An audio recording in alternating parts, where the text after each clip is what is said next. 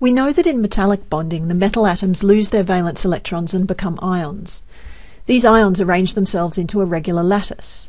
The structure of the lattice is like that of an ionic solid, but all of the ions are positive.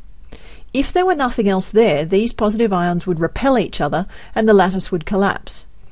However, the sea of delocalized valence electrons occupies the space between the positive ions like glue, and the electrostatic attraction between those electrons and the ions holds the lattice together. This animation from VisChem is an illustration of a lattice of copper atoms.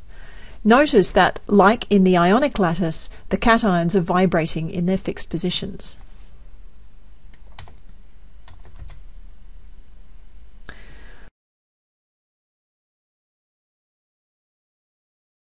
Also, like ionic substances, different metals can form lattices with different geometries.